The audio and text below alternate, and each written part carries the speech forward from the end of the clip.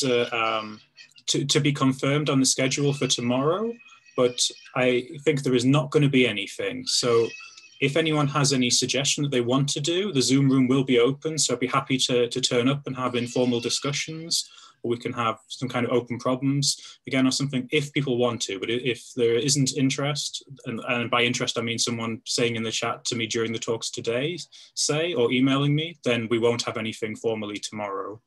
But if 2 or 3 of you want to use the Zoom room to have a research discussion, feel free.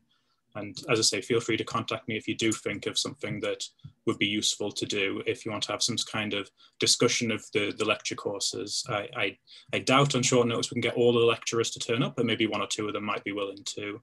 And I'm happy to talk with anyone who can come tomorrow if they want to. So with that said, let me introduce Caroline Uhler to give the 3rd lecture in her series of talks on graphical models. Caroline. Thank you very much, Tony. Yeah, okay, so we're back to the 3rd lecture. So the first lecture was introducing what graphical models are, this nice marriage between graph theory and probabilistic models. Then in the 2nd lecture, we mainly talked about these undirected graphical models. So where we have distributions on undirected graphs, and we talked about how to learn these undirected graphs. So there we talked about this maximum likelihood approach. That's just an optimization problem where you usually use an L1 penalty to, make the parameters sparse, and the parameters are the edge weights. So if you make them sparse, that means you get a sparse graph out of it. And then we discussed how, some of these algorithms are actually quite problematic in terms of they just add this L1 penalty. And so you first have to choose, you have to tune this parameter.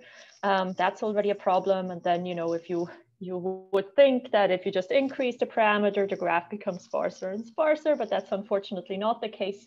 Well, while the tendency is for the graph to become sparser and sparser, some edges can appear and disappear. And so we discussed a particular geometric constraint that is often useful for applications, which is this positivity constraint, which is actually a negativity constraint on the parameters on the inverse covariance matrix, because the parameters correspond to the negative of the partial correlations. So if you want positive dependence, so there's actually a negativity constraint, so a negative orthant constraint on the parameters. And that can actually lead to all these nice statistical properties in terms of learning the graph, but it also has many different nice applications. As we saw one, for example, in finance, this constraint is actually quite a natural constraint and may give you very good estimates of the covariance matrix between different stocks. So that was all in the undirected setting. So today we'll talk about the directed setting. And so again, we'll talk about the problem of learning the graph. So the directed setting, that's used for to represent causal relationships. And so if we want to learn from data, the underlying causal relationships, that's the problem that we're considering today. And we'll see, here you'll see a lot of nice geometry come up and nice combinatorics, in fact, come up. Okay, so let's get started. So we had already introduced directed graphical models, right? We saw what it means for a directed graphical model to factorize according to a directed graph, right? Where we have every node, so the distribution, the density function can be written as a product where you just have conditionals, and every node, every factor only depends on a node and its parents, right? And so in fact, if I will write out what a directed graphical model is, it's just what we just said, right? The distribution has to factor, so that it's just factors of a node and its parents. So that means that, if I give you a directed graph, every node is just a function of its parents, of its direct parents, right? Because it has to factor, so that you only have these terms here where you have a node and its direct parents. So in this case here, x3 is just some function of some noise, right? It has no parents. Then x1 only has a parent x3. So it has to be a function of just x3 and some noise. X2 only has x1 as a parent. So it has to be a function of x1. And then x4 has both parents, x2 and x3. So it is a function of x2, x3, and some noise.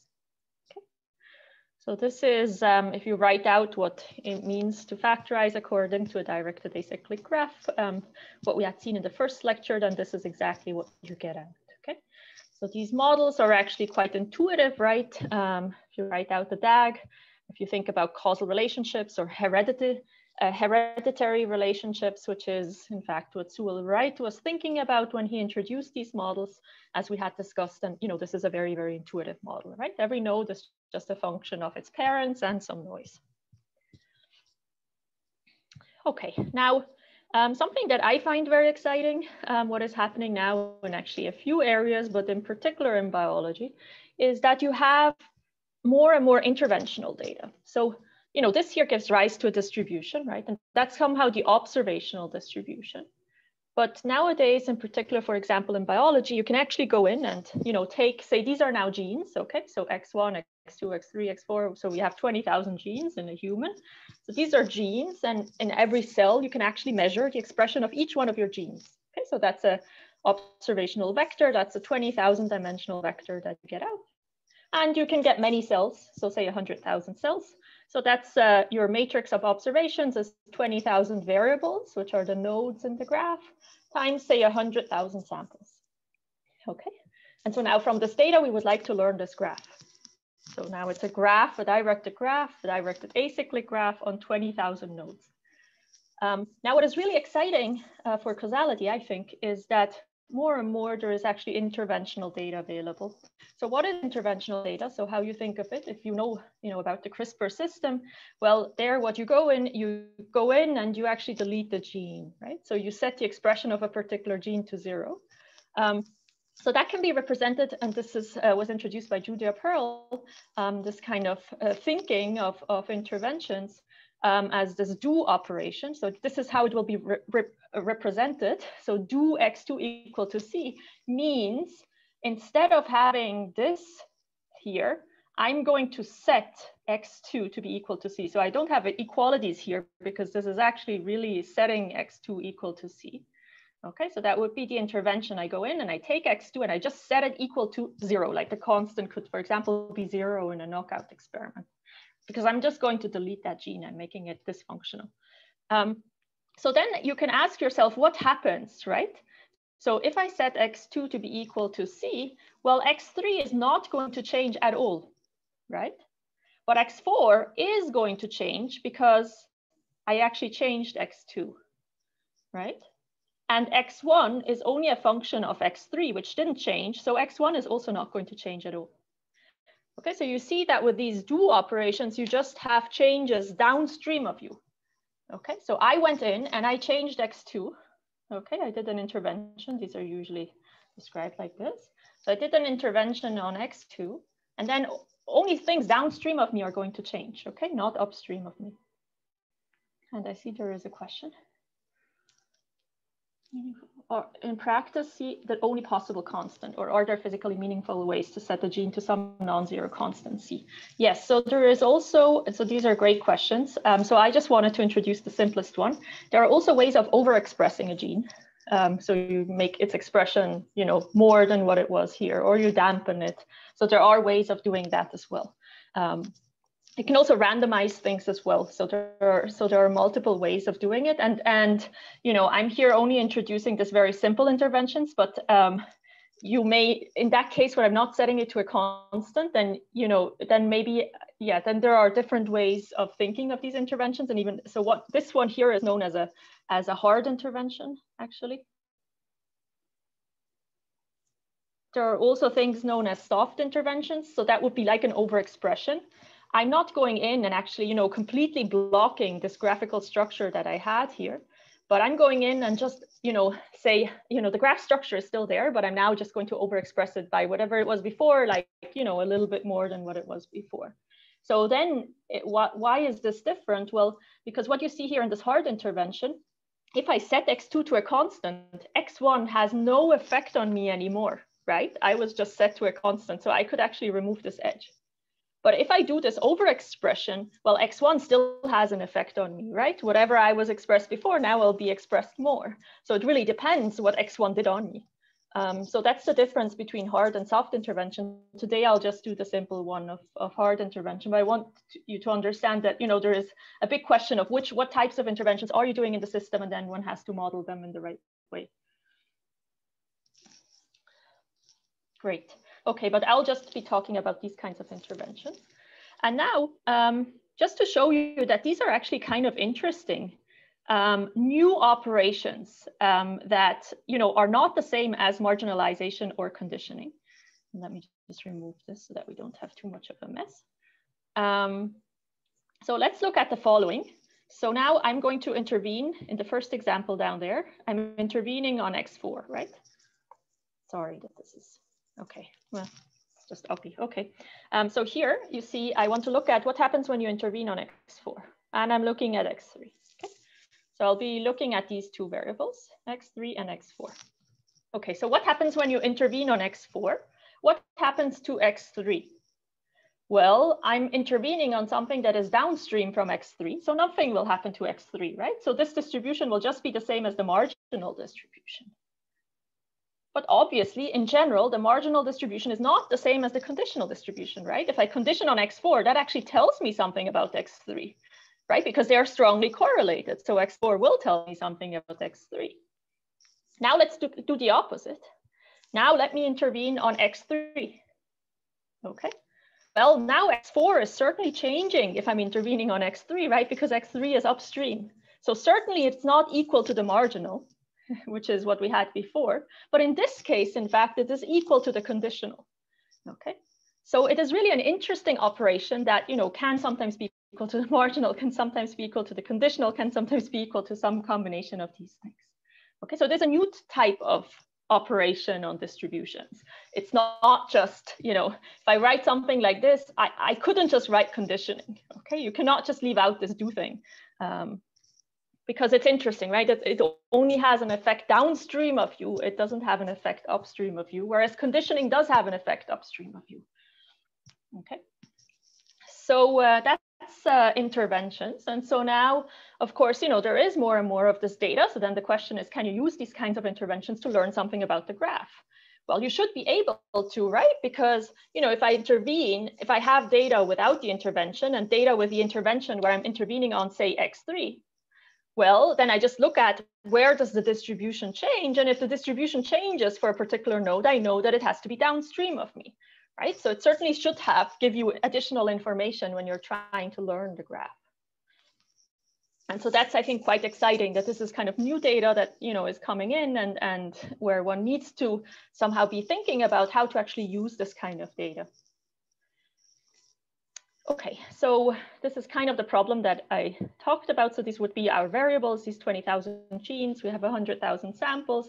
And as I said, these samples might not all be observational, but then you also have some samples where that do X1 was set to 0, or do X whatever 3 and X5 was set to 0, etc., etc. Okay. So you can also have combinatorial interventions, in fact. And these interventions are now available not just in biology, but if you think of advertisement, online education, right? More and more, you can actually intervene on the system and see what comes out when you actually intervene on the system. So it's quite important to try to understand what to do with this data. Yes, question. Could I ask a question about the previous slide? Yes. It looked like X4 was influenced by X1, but only through X2. So if we had intervened on X1, I would expect there to be some effect on X4. But when I look at the functional equation for X4, I don't see X1 appearing in it at all. What's going on there? Oh yeah, good question. But then it does appear here, right? So if you change X1, then X2 changes, and then X2 enters in here, and hence X4 changes. I see. Okay, great. Right? Does that make sense? But as you're saying, it only comes in through X2. But since you change X1, X2 will change. Makes sense. But great questions, yeah.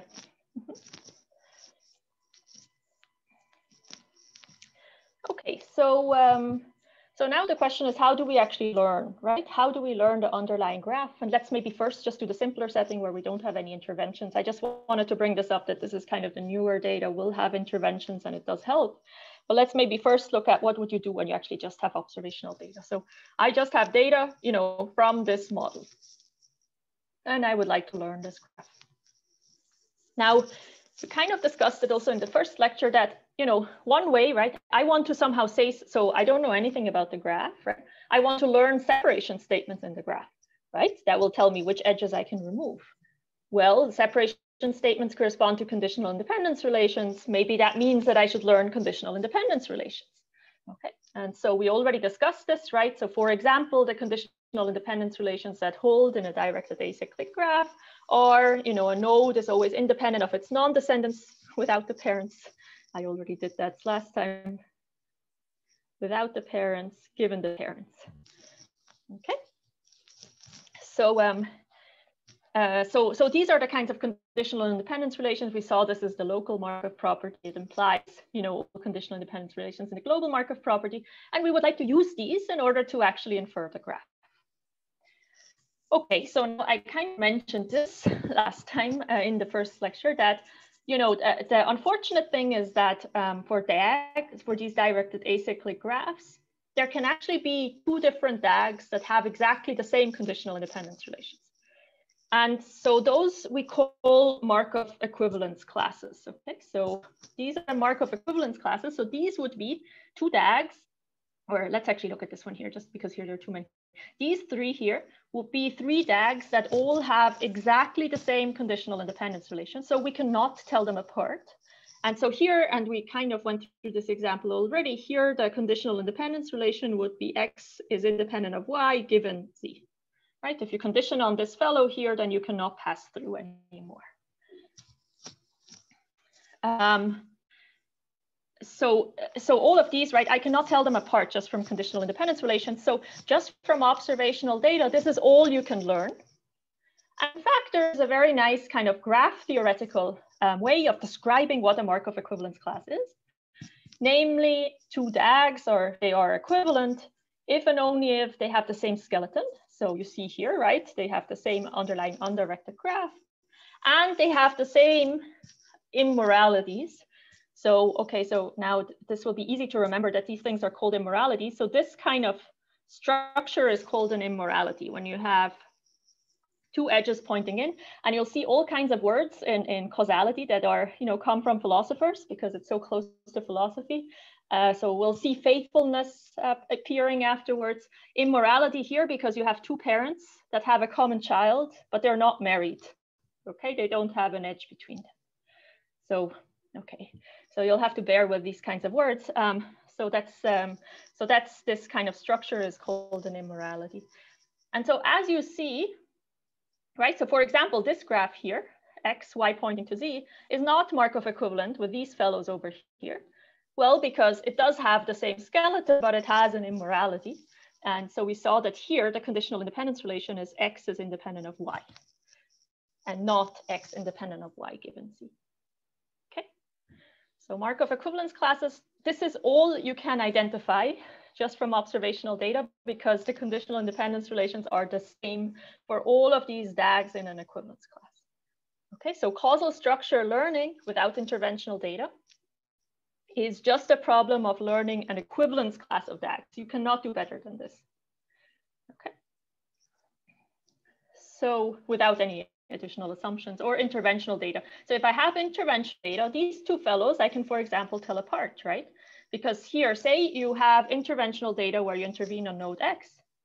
Well, then Y changes in this first graph. But here, if you intervene on node X, Y doesn't change. So if I would have interventional data, then I could actually tell these two fellows apart from each other. So interventional data will really help to make the equivalence classes smaller. And in fact, one has, and I think I have it here. So this has been defined. What are the interventional Markov equivalence classes? Okay. And there is also, again, a graphical criterion, etc. And so I will talk mainly about just learning Markov equivalence classes. But again, and I won't go into this too much, but I'm just telling you that once you know what you can identify, then the next question is, well, I need to come up with algorithms to identify whatever I can, right? So what I'm going to talk about next is actually to come up with algorithms to learn the Markov equivalence classes, not the interventional. I'll talk about that briefly. And then finally, and this is where there's still a lot of open problems, is experimental design. It's like, you know, you can intervene on 20,000 nodes and combinations of nodes. The question is, which ones should you do in order to make, for example, your equivalence class as small as possible, in order to push a system towards a particular state, which interventions will tell you the most about the underlying graph, etc. So here there is still a lot of questions in this experimental design. And there are chat questions. Can you draw an immorality on a model with 4 or 5 nodes? Yes, I can. Okay, so an immorality is just this structure, okay, where there is no edge between these. So, you know, I can make many immoralities. For example, this would have 3 immoralities, namely one here, and then one here, and then one here. Does this make sense? Alexander, I think, has asked. So the 3 nodes in an immorality, do they have to be right next to each other, or can they be separated farther away along a longer path? No, it has to be like this. They have to come together. It's always something that happens on 3 nodes. So it's really, think of immorality is just the parents, they have a child and they're not married. Okay, good. I'm glad I asked them. Thank you. Yeah, so it cannot be, so this here would still have an immorality, but the immorality is just here. It's not between these nodes. Perfect question.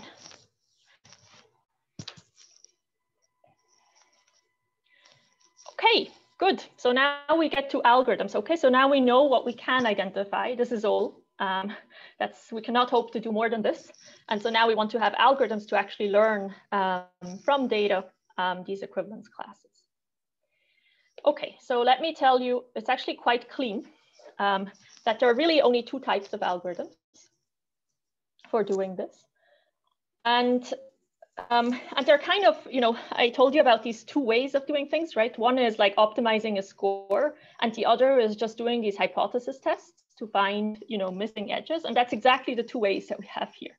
Okay, so constraint-based is, I just start off with a complete graph. And now I check for constraints in the distribution. Constraints are just conditional independence relations. So I do conditional independence tests. And whenever you find the conditional independence relation, you remove the edge because it means there is a separation, right? So if 2 things are, you know, independent given something else, it means that they cannot be connected with each other. So you just continue removing edges. And then you use some kinds of rules like, you know,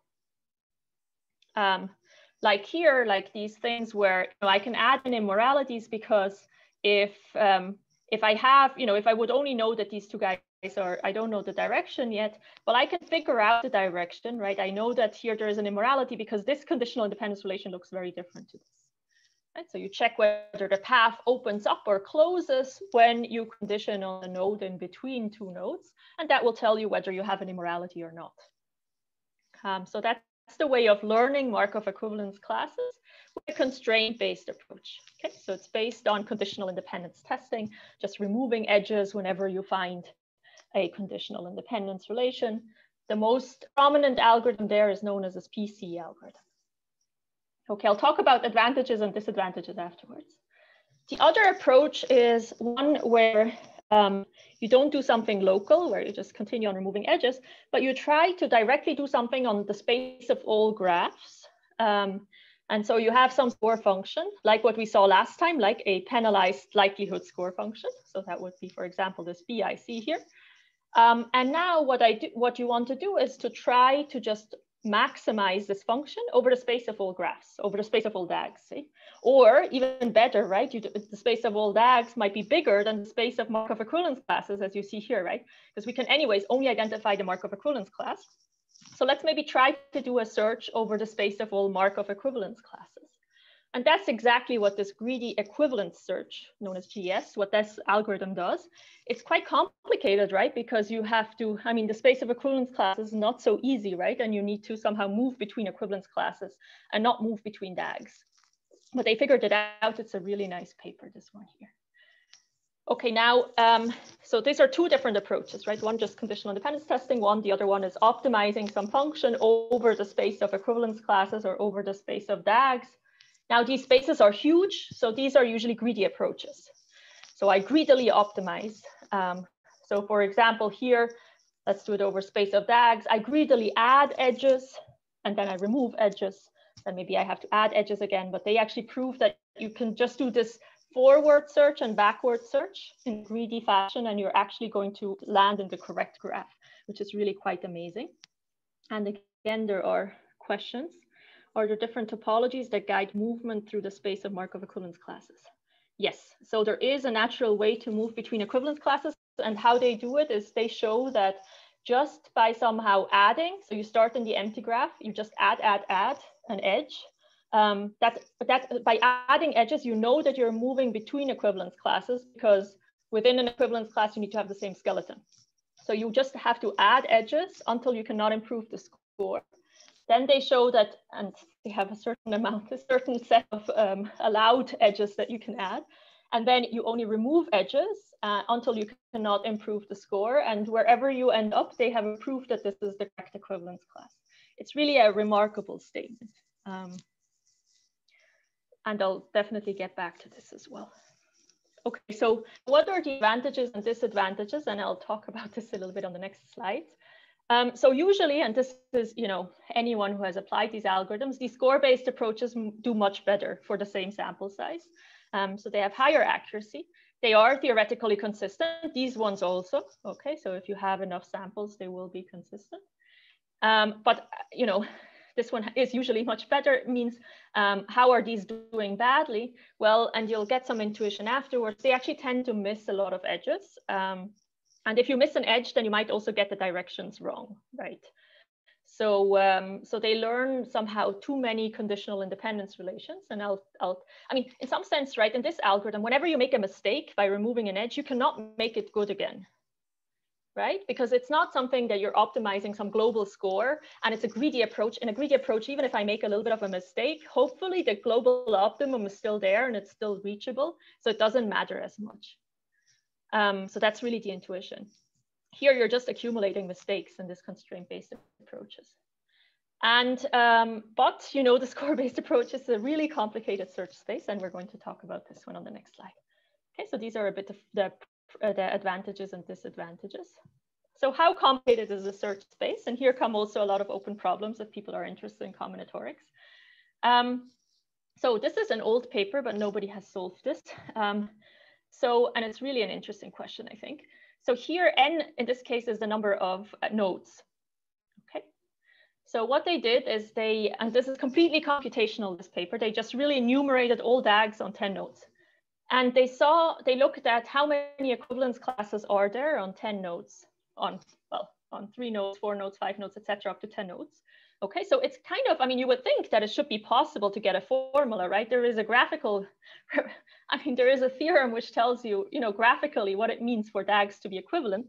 So there is a formula for how many DAGs there are on P nodes, right? So it would be nice to have a formula for how many equivalence classes there are on N nodes. So there is no such thing. It's still an open problem. So this was done completely just by really brute force enumerating them. So there are about 10 to the 19 many equivalence classes on 10 nodes. What you see here, and this is super important, both of these actually for experimental design, is the number of equivalence classes divided by the number of DAGs. Okay, so these numbers, they seem to converge to something like a quarter. Again, this is a conjecture. No such thing has been proven, but this is super important for algorithms. Okay, so if this is true, that this here, the series here converges to something like a quarter, that would mean that on average, every equivalence class consists of 4 DAGs.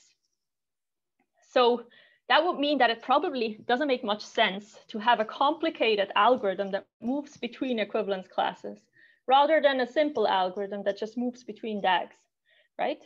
And between DAGs is kind of easy to move around because that's just a move between, well, by just flipping edges or actually adding edges. So this also means that in terms of interventions that you need in order to identify the graph, well, if an average, you just have to, observational data already gives you everything up to 4 graphs, then you need very few interventions in order to actually identify the graph.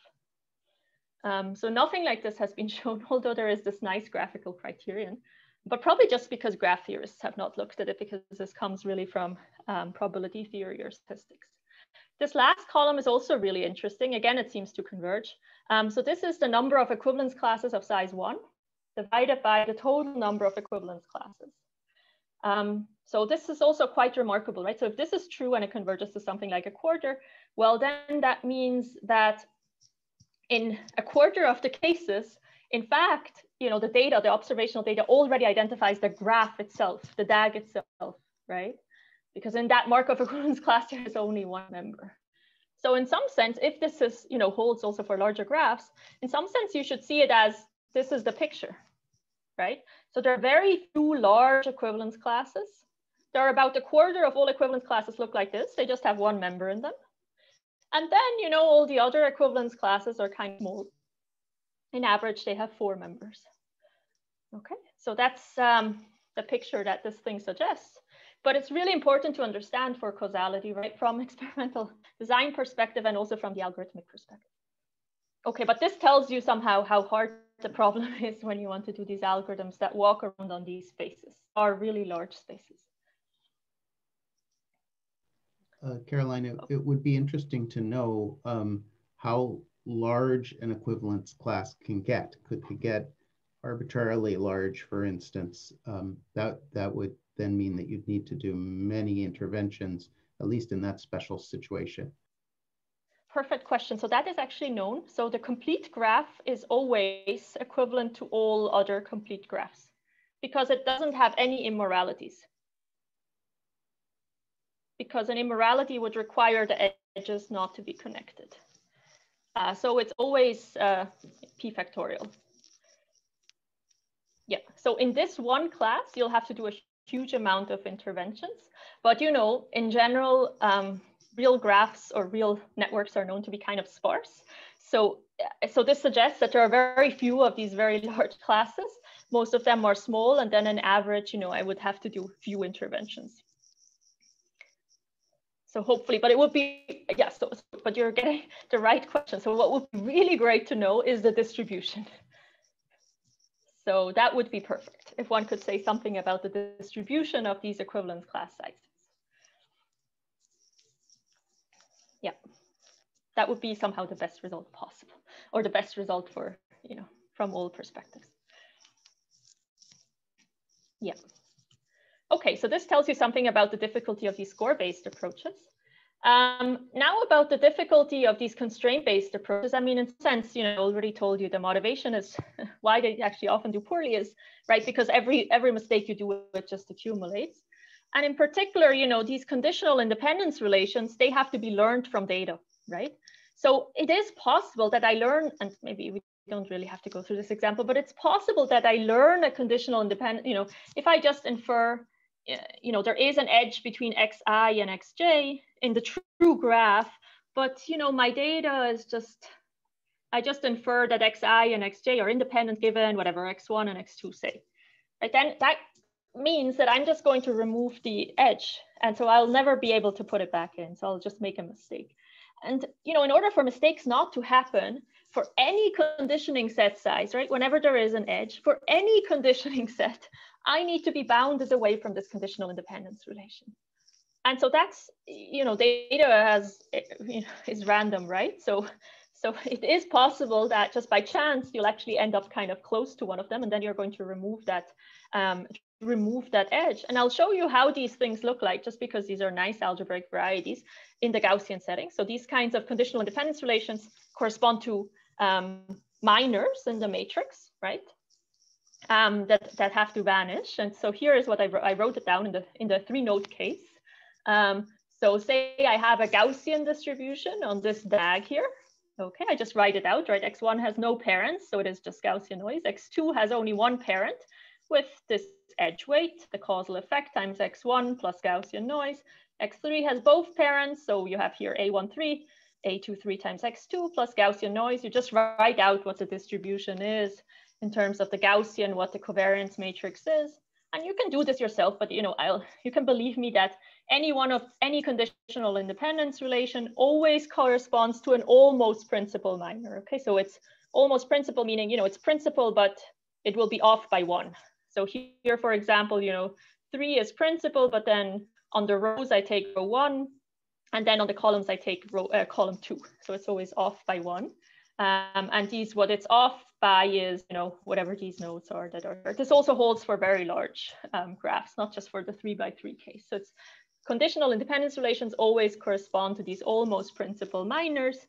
And so being close. So the problem is here, I would like to learn this graph, meaning I'm not allowed to be close to any conditional independence relation, right?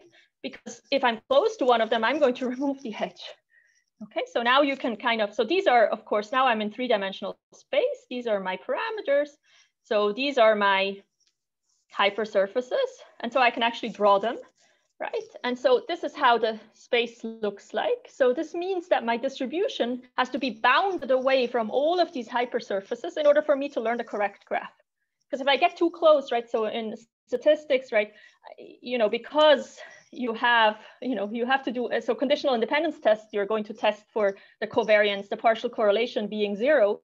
Well, depending on your sample size, you'll have to say like, hey, if I'm smaller or equal to some constant, I just have to assume it is 0, because I'm never going to observe a 0, right? You always have to introduce some cutoff where you're saying, if I'm getting close under this cutoff, I'm going to conclude that I actually have a conditional independence relation.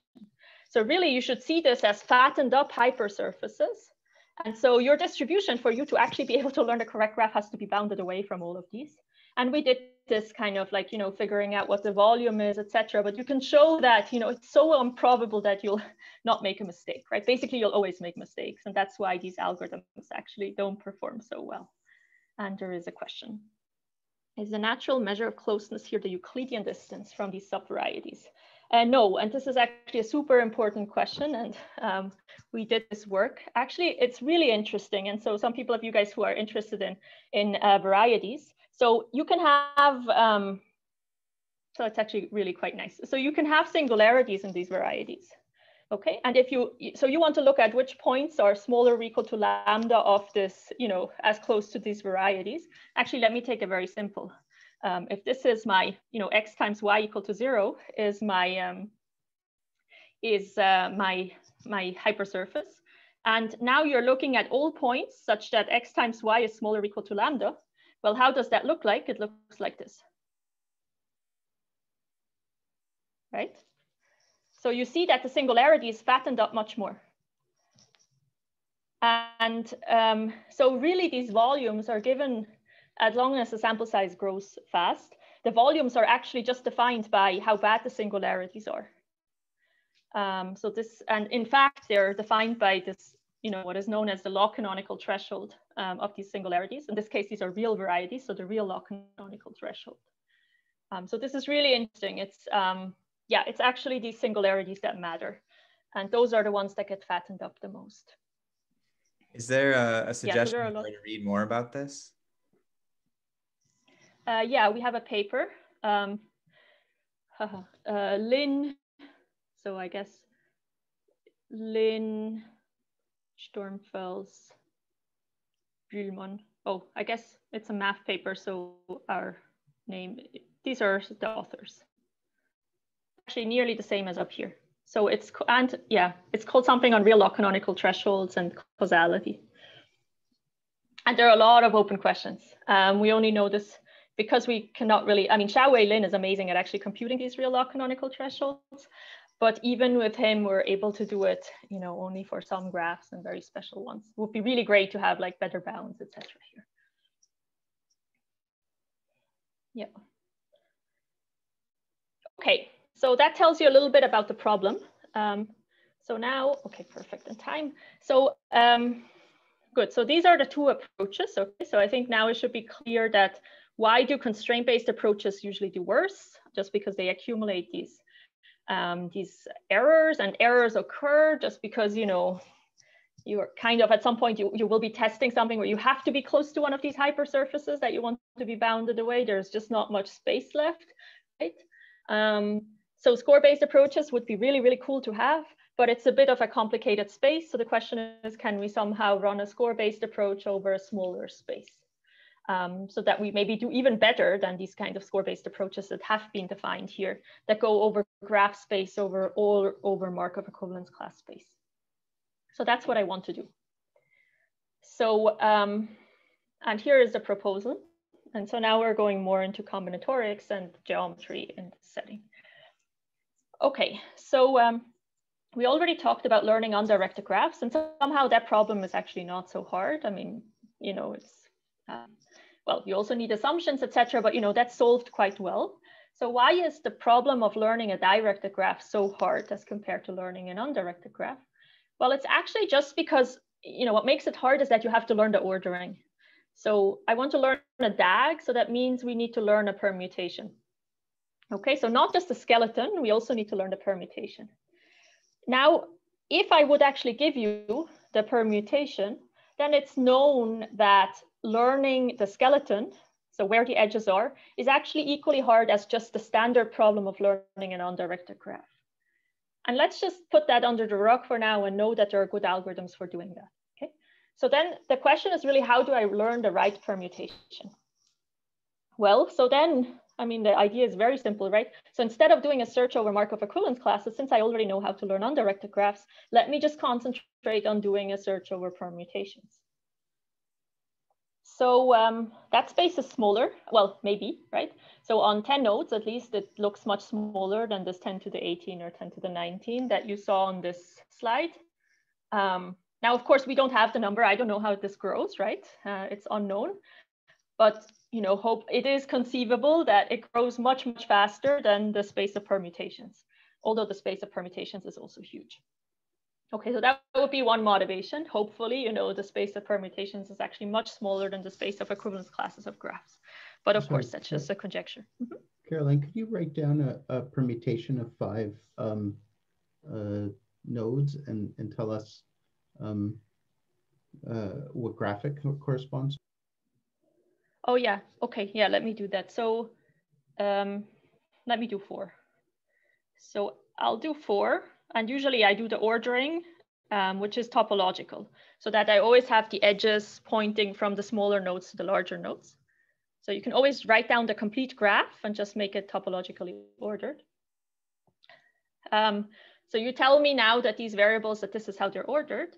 And now, how do you go from here to learning the skeleton? So what you do is you just do the following conditional independence test. Actually, I have it written out afterwards, so I don't know why I'm doing this, but you just test whether 2 nodes are independent given everyone before in the ordering, right? This is kind of the motivation of what we had before. It's like this local Markov property where we have xi is independent of its non-descendants given its parents. So instead of, since in this permutation, the parents are just everyone before, you just do this conditional independence test where you do xi kind of xj given everyone before in the ordering. So if I is smaller than j, then it's 1 up to j minus 1 without I. Okay, and if you have a conditional independence, then you just remove that edge. So if, for example, here 1 would be independent of 3, given 2, and say 1 is independent of 4, given 2 and 3, then that means that I would remove this edge, and I would remove this edge. And this would be the graph corresponding to this particular ordering when I'm giving you the conditional independence relations that hold.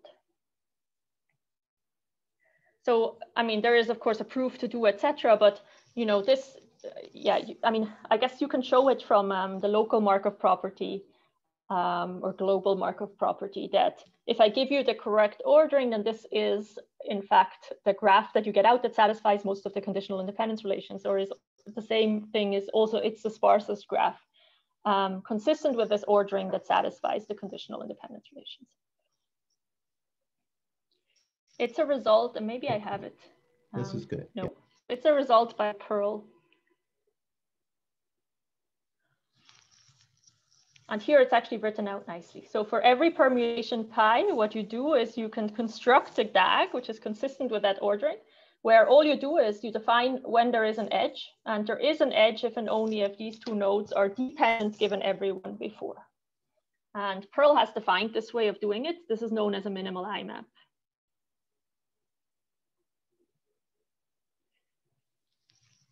So this is not something that we've done.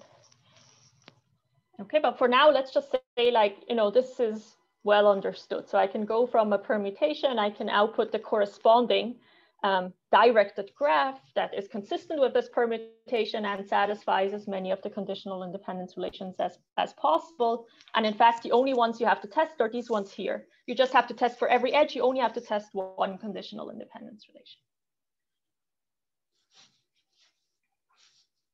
Okay, so that's the mapping. Okay, so if I give you an ordering, you can output a corresponding DAG. And in the process you just did, should you always delete edges in order as well? No, it doesn't matter on the order. It's just here is this statement has, it doesn't matter if I start with which edge you're starting to test. But maybe I didn't understand the question. Oh, no, I did. Okay, perfect. Okay, so that's this mapping. So the question is, how do we learn the correct graph? So now, okay, so there is another statement, and that's a theorem we proved at some point, that in fact, and actually it's a very easy claim. So in fact, the sparsest graph is the correct one. Okay, so if over all permutations, I do this mapping, I go to these DAGs, and I just choose the sparsest one of them, then this is in fact going to be the correct graph. So the question is, how do I find the sparsest one, right? I don't want to search over I don't want to enumerate all permutations and be like, which one is the sparsest one? So the question is then, what do you do? Okay, so we have seen greedy, right? So the only thing we can do is do something greedy. So let's do the following. So I want to get to the sparsest one. So my score function is now a super simple one. It's just the number of edges in these DAGs G pi. And over all permutations pi, I want to find the corresponding graph that is the sparsest. Okay, so how do we do this? So, okay, so obviously we have to do something like greedy search. So how would you define greedy search over permutation space? Well, good. So the space of permutations is a permutahedron, right? It's a convex polytope. You see here, every vertex is a permutation.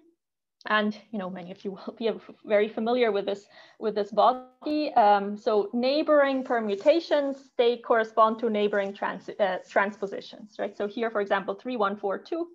Which one are the ones I'm looking at? 3, 1, 4, 2, and 3, 4, 1, 2. Here we go. You see that these two guys, all you do is you transpose the middle two guys. And you see here, every node has degree 3 because on permutations of length 4, there are always three possible transitions, neighboring transitions. Okay. So here I can transpose the first two guys, then I get to 3, 1, 4, 2. I can transpose the next two guys, I get to 1, 4, 3, 2. Or I can transpose the last two guys and I get to 1, 3, 2, 4. Okay. So this is a very nice object. Now, of course, okay, so now I'll just start somewhere randomly. And what I would really like to prove is, and I get a corresponding graph, right? And I get a score function, which is how many edges there are in there. The question is, if I just move around on this thing greedily, will I ever get stuck? And so what we proved, actually, so in this paper here, I'll show you what we did in this paper, but here that we will actually never get stuck. Oh, I don't even have the right reference. It has been published. That will actually not get stuck and that you will actually end up in the correct graph. So that's quite interesting. So it says that every local optimum is a global optimum, right? So if you move around, and I have to define well, it's actually well defined, but the problem is that the local optimum can be broad. Okay, so every local optimum can kind of be broad because there can be many elements here that have the same sparsity.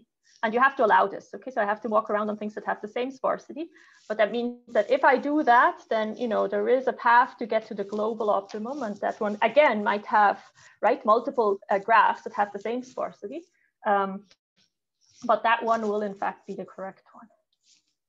in particular, since someone asked about the full graph, right? It's Markov equivalent to all. So all permutations are Markov equivalent. So learning a causality is NP-hard. And this should come out here, right? I cannot get around NP-hardness. So for me to figure out that the true graph is the complete graph, I need to visit every permutation, right? Because I need to know that the full permutahedron corresponds to the same sparsity. Namely, it's the complete graph. Only then can I tell that I actually have nothing sparser than this. So when the true graph is the complete graph, I need to move everywhere around. I cannot get around this NP-hardness result. Okay. So there is something else that is maybe nice if you're coming from more from a geometric perspective. And so that's another thing that I want to say. So let me actually go to the next slide. Okay, so if you, and maybe this is too complex. Well, actually, this is okay of a graph. So if I look at this graph here, so here there are certain orderings that are consistent with this graph, or a certain permutation, right? 1 is smaller than 2, is smaller than 3, is smaller than 4, but also 2 is smaller than 1, is smaller than 3, is smaller than 4. Okay, so for both these permutations, you will get the same graph out. So in some sense, I already know if I'm in the first in this permutation here, I already know that I shouldn't be checking the next permutation because I know it's going to give me the same graph out. So I could actually make the search space smaller by contracting permutations that correspond to exactly the same DAG. Okay, so we start off with this permutahedron, but there will be permutations in here that correspond to exactly the same DAG. So it doesn't make sense for me to actually search over this big search space. Maybe I can search over a smaller search space. And that's what this DAG associahedron is that we defined here, since Fatime is always also talking here in the paper with Fatime. This DAG associahedron, where, in this case, so here you see, for example, these two permutations that give rise to exactly the same DAG, we collapse them. Okay, and now this is something that is quite surprising, and we proved in this paper, is that, in fact, in general, you cannot take a polytope, right, and just collapse edges and hope that you get another polytope out. But what we prove here is that this actually holds here. So if you just collapse, right, vertices that correspond to the same graph, you actually get another polytope out. And that's this, what we call the DAG associahedron. And in fact, when we do our search, really, we're actually walking around on the DAG associahedron and not on the whole permutahedron. So this is a slightly smaller search space, and this is in fact where we're walking around. Okay, so this result that it is consistent so that you don't get stuck anywhere is, yes, it's true also for this larger polytope, but in particular, it's also true for the smaller polytope. Okay. And just to show you that these things, they do work, they're actually quite fast. So we're not the people who make algorithms very fast. We kind of prove that they work. But it's quite, we're very happy. This is not from us. So here, this is Frederick Eberhardt. He does experiments on brain data where he wants to know about neurons. These are huge data sets where you actually have 100,000 neurons. And so you really need these algorithms to work fast. So our Python implementation, there are all these other causal implementations that are faster, like this PC algorithm that I already showed you, and then this GS algorithm, etc. But I think it's already quite nice that you can actually, in this implementation that we have, it already runs faster than the standard way of learning an undirected graph. So they do scale, to thousands of variables. And, they do better than PC or GS, as you, here is a different one. But yeah, we have like different kinds of, where you actually show, as you could see already from the theory, you can prove that you will be consistent under strictly weaker assumptions than needed for PC or GES. Okay, so all this math is actually helpful. And maybe I get, just because I'm basically done, I should say something more about open problems. So we do have, so the interesting thing is that with a search over permutations, you actually also get consistent algorithms where you have interventions. So the only previous algorithm that was able to deal with interventions, we proved that it is in fact usually gets stuck. So if you do the thing of searching over graphs, you will get stuck. So you cannot have these graph, this GES interventional version. You cannot run that with this GS with interventional data because it's, to explain it, it's like, it makes sense because like the interventional graph, as we saw, right, when I do an intervention on a particular node, right, if I intervene here, it's like I can actually remove this edge. And so in some sense, you have then data, which is a mixture of different graphs. And so I can just mix them in some way to make sure that you'll actually get stuck and you will not output the correct graph. But if you search over permutations, whether you do an intervention or not, you're still consistent with the same permutation. And so that's in fact what you can use. You can just do these same permutation algorithms here. You can just do them also with interventional data. But where we are stuck, and here we have like big open problems. So we only did this for directed acyclic graphs. But you know, this means that every variable is observed. But of course, in many applications, we do have latent variables, so variables that are not observed. Now, when you have a latent variable, say this node here is not observed, but I do observe these two guys, then in fact, the graph that corresponds to it has bidirected edges. Okay, so in fact, what you would like to be able to learn is graphs that have directed edges and bidirected edges. Now, this particular graphs that we care about in these applications, they are consistent with a poset. So instead of a search over permutations, we need to do a search over posets. Now, the amazing thing is, again, that the space of posets is, again, a poset. So you're doing a search over the space of posets, so over the poset of posets. Again, we're searching for the sparsest one. We do have the result that the sparsest one is the one that we care about. But we do not have the result that we don't get stuck anywhere. Okay, so you're doing a search over the space of posets, and since Daniel is there with you, you can ask him about it. We do know that we want to get to the sparsest poset. We do have a way that we think we should be walking around on the space of posets, and we have run this for thousands of graphs, and we never got stuck. So the conjecture is that you will not get stuck, that every local optimum is a global optimum when you're doing the search over the space of posets. And it would just be really nice to actually show something like this, or to do something similar as what we did here, right? We got to this DAG associahedron by somehow combining some of these permutations that correspond to the same graph. Well, what is the smaller space that you want to search over so that we can actually learn these causal graphs with latent variables?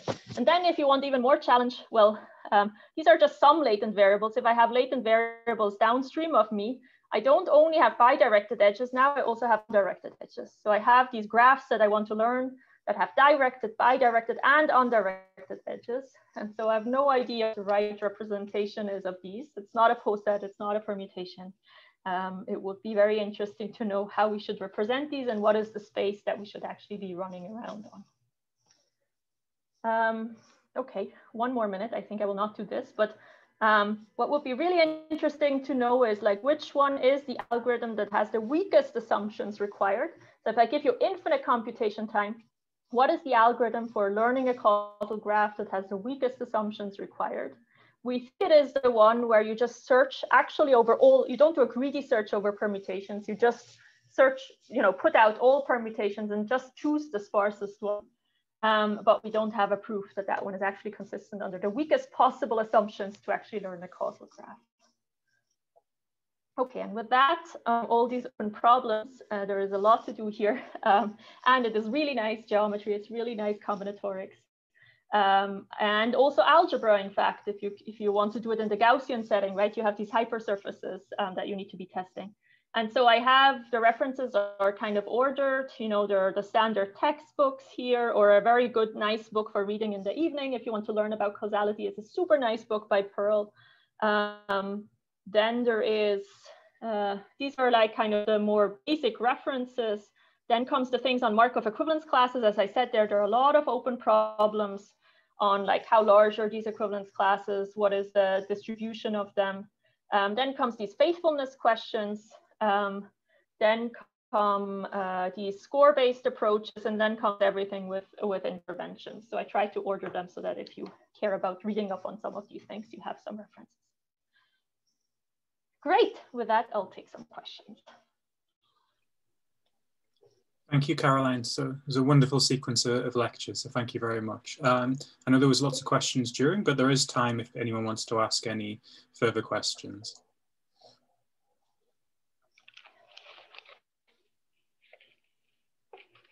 you have Daniel there, so you can Yes, I think Daniel's here in the room as well. But he'll be there for the program. There he is. Hey. Hey.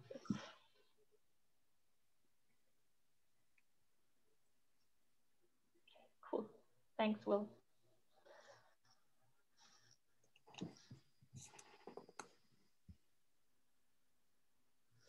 So I have a question about for the undirected edges case actually. So if the ancestral graph condition, right? Like you can't have any arrowheads leading into an undirected edge. So I mean that would just be could you just maybe do this with like a pre-order where all of your minimal elements are equivalent or something, or like or a pre-order where this is probably too complicated to be useful, but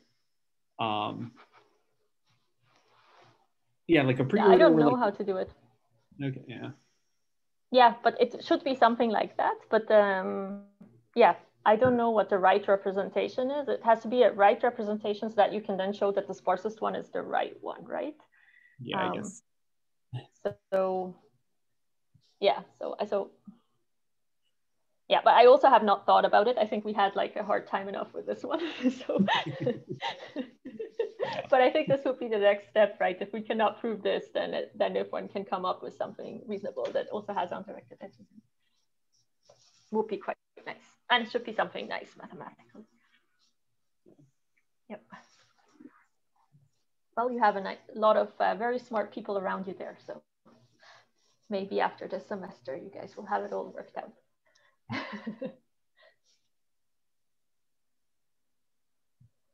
Could you say a little bit maybe about the connections to rigidity here? So to rigidity. So, I mean, from these things, we have worked on other things that are connected to rigidity, and Daniel has worked on even other things that are connected to rigidity. So I don't know the connections of this thing to rigidity. How gene regulation is connected to rigidity. I mean, from this, we want to get to gene regulatory networks, right? So how that is connected to rigidity is, I mean, I'll just do very different. It's actually, so, you know, we look at gene regulation as something like a directed graph, but in fact, so the genes that are co-regulated, I had the picture actually in the last lecture, I had the picture that they're actually close to each other, right, in space. And so now there is all this data. So actually you should, in order to learn these graphs, you should also use the data which tells you which genes are close together. And so there is this data which tells you, and maybe you guys would actually have fun in terms of all of the people who are interested in rigidity theory. So there is this data that tells you which genes are close in space together. Okay, so it's a contact frequency actually. It tells you for the whole genome, like, you know, this is how often in how many cells these two genes were found close enough in space. So usually then what people do is they take their contact distance matrix, they do 1 divided by it to some whatever, 1/2 or power or something. And so that will be turned into a distance matrix. Okay, so now we have a distance matrix in here. And so we want to reproduce the packing. But it's actually it's actually not your standard problem, Euclidean, you know, embedding problem, because humans have 2 copies of every chromosome. And they are basically the same. So in fact, I don't get the distance. So, you know, if I have this particular point I and this particular point J, I don't really get to see this distance, but I have an I prime and I have a J prime. And so IJ is actually the sum of this plus this plus this plus this. So it's actually the sum of 4 things that you get to observe and not, you know, the distance between the two. And so the question is, if I give you that kind of measurement, and we just had a paper with Kaye Kubias on this, and we have, again, a lot of open problems in there as well. It's on the archive. If I give you this kind of distances, well, how do these graphs look like? How are the embeddings, right? And how many more, so we already know there are infinite many embeddings, actually, if I just give you, so even though the number of constraints is actually large enough that you would think you should be able to embed it into 3D, it's actually not, it doesn't identify the embedding. So there are infinitely many ways of embedding it. So the question is, what other constraints do I need so that I can say something about rigidity, so that I can really identify the embedding? So this is Kaye, so it's Belyeva, Kubias, and it's a very recent, maybe it has been put on the archive maybe a month ago or so. So that's the only connection. It's a very different kind of connection, but that's how I connected to rigidity. But maybe Daniel wants to say something about it. Maybe as he sees other connections. Well, I have a question about this. Okay. I there are other connections, but wait, before that, a question about that. So this like ambiguity, you say, this unidentifiability, is this up to some? Okay, so like in the classical distance geometry problem, right?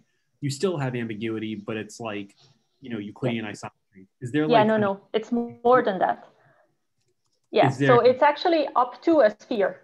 Yeah, so we do know it. So it's up to a sphere. So these I and J's, you can identify the center of them, and you can identify that they have to be somewhere on the sphere. Okay. And I guess is there some kind of like algebraic group or whatever that you can like write down that like that like describes the fibers here, like the way like the Euclidean group does in the distance geometry case? Well, I mean, it would be the sphere, right? So, I don't know what. I guess that's probably in the paper, so I'll just have to.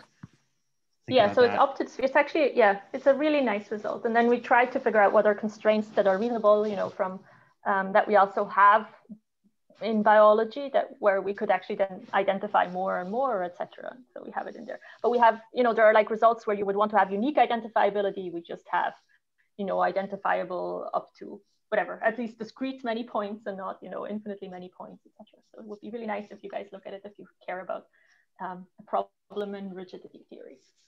Yeah. I've been I saw Kaya talk about that like a while ago, and I've been excited to see the paper for a while. So this will be cool to think about. Yep. But that was my problem. I was sitting on it for too long, but it's out. It's always advisors' problems, these things. Yeah.